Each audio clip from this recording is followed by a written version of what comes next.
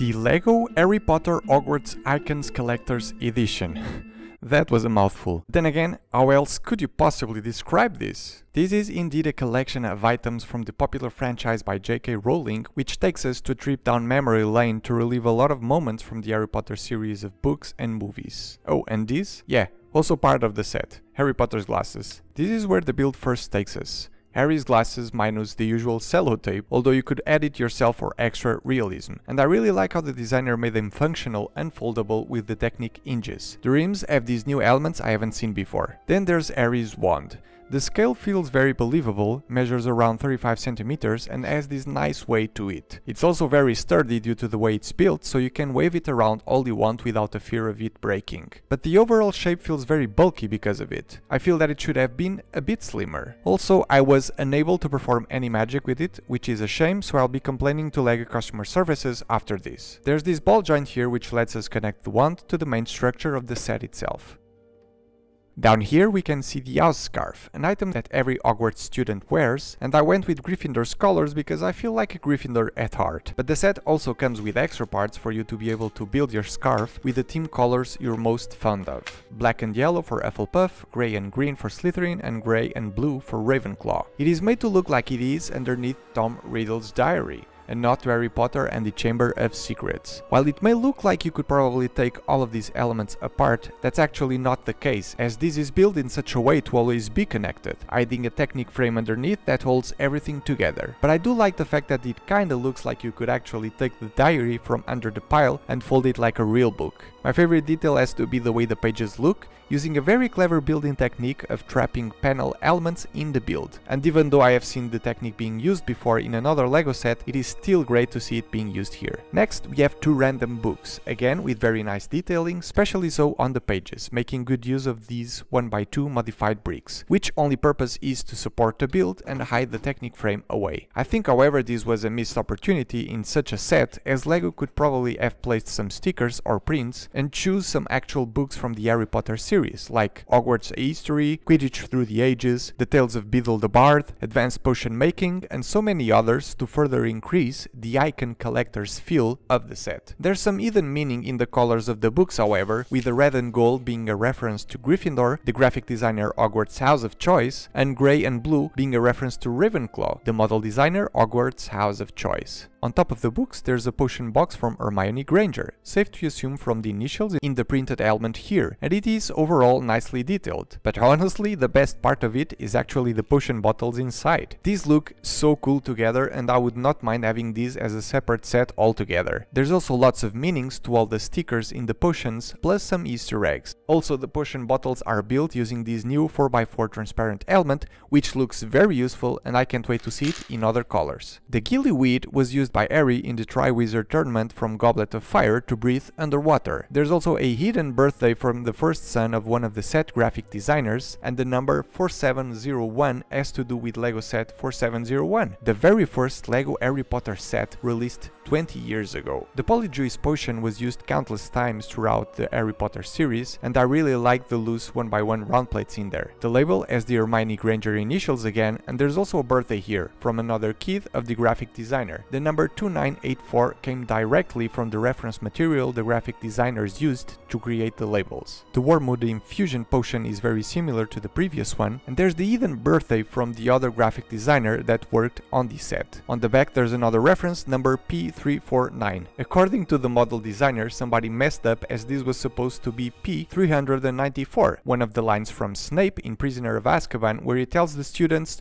"Turn to page 394. Finally, we have the powdered root of asphodel. The first thing Snape ever told Harry Potter was, "What would I get if I added powdered root of asphodel to an infusion of wormwood?" So that's a cool Easter egg in there, and we can find Marcos Bessa birthday here, the model designer of the set, alongside with number 28, which has a lot of personal meaning for him and his family. There's also an extra potion, Felix Felicis, more commonly known as Liquid Luck, featured in the Half-Blood Prince. And while the elements from which this is built may look like white to the naked eye, they are actually glow-in-the-dark elements. Attached to the potion box there's a model of a golden Snitch, a very iconic item from the main sport of the series, Quidditch, with a very interesting technique to achieve the round shape and a very good choice of elements for the wings, using 2 of the LEGO hot air balloon elements. In front of all of these there's the Hogwarts Letter of Acceptance, a simple build made out of 3 printed 8x16 10 tiles with the Hogwarts crest, the acceptance text, and signed by Professor McGonagall. It's a nice touch that there's actually a blank space in here so that you can fill out your name if you wish to. The Hogwarts crest, however, does have a mistake on the motto here. The last word should read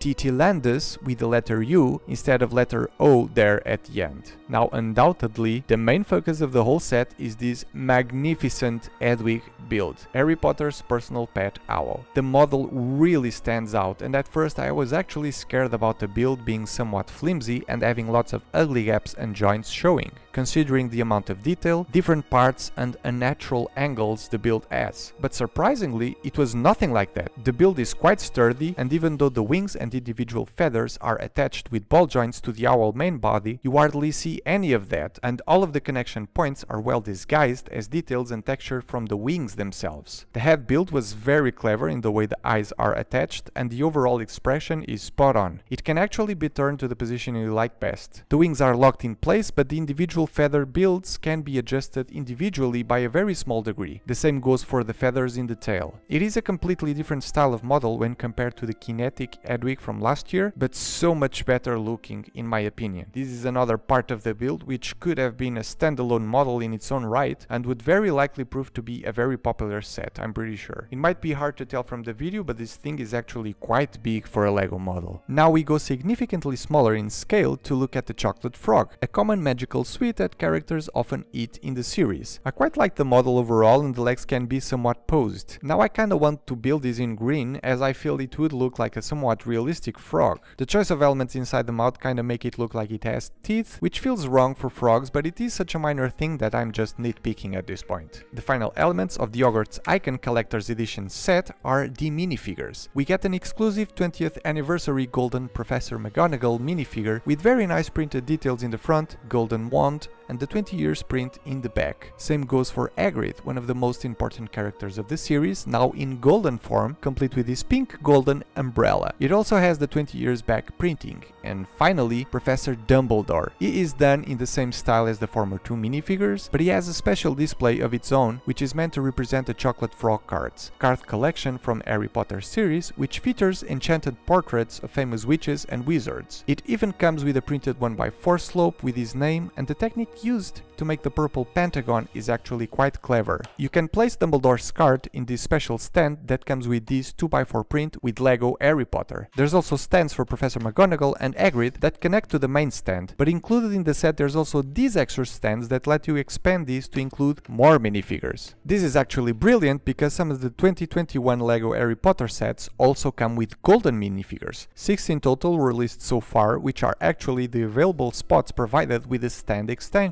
So for the big Harry Potter fans that have been collecting all of the golden minifigures, now there's actually a very good looking stand to display them all. I had a lot of fun with this set. Despite having some points of the build where it was a bit repetitive, like the 2 similar books and all of Hedwig's feathers, the set was super enjoyable to build. There were clever building techniques. We get to build lots of different kinds of builds, from potion bottles to a giant owl, a small frog to LEGO books, etc. And the part selection is also very good. This feels like the type of LEGO set that could appeal to people who are not into LEGO at all, because of the way the box art is displayed, feels very adult oriented. And also the lack of classical minifigures makes this look less childish than your usual LEGO Harry Potter sets. For people who are into LEGO Harry Potter already, this will be a must-have, and probably even for people who like new building experiences and want to try something different. This is clearly a displayed piece, and if you're thinking about getting it, you might need to consider if you have enough room to display it or not. This set also opens the door for a very interesting new type of LEGO product. If this does well in the market, we may very well see a LEGO Harry Potter Hogwarts Icons Collector's Edition Part 2. And what does this mean for other LEGO themes? What would be the Star Wars version of this concept, or the Marvel one? Thank you LEGO for sending this early copy to review, and thank you for watching the video. I would love to hear what you guys think about the set in the comment section below, and I will see you guys on the next one.